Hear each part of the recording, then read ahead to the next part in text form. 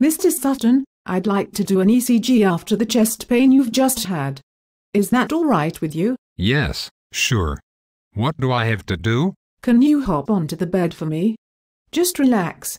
Lie back on the bed with your arms by your sides. Okay. I'm going to open your pajama top so I can stick on these adhesive dots. All right. I'll put one on the right side of your chest and one on the left side. Okay. Now I'll position dots for the leads 3 to 6 under your heart and under your armpit.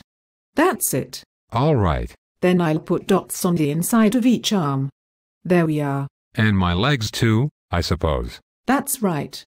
One on the inside of each of your legs. I'm attaching the leads to the sticky dots now.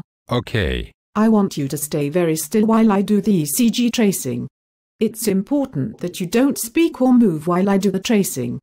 Right, I'll start the test strip now. There. That's fine.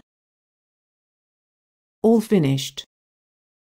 I'll label your tracing and put it in your notes. The doctor will review the ECG when he comes up to the unit. Right. I'll wait to hear about the results then. That's right. I'll take off the leads and the sticky dots for you now. Thanks, nurse.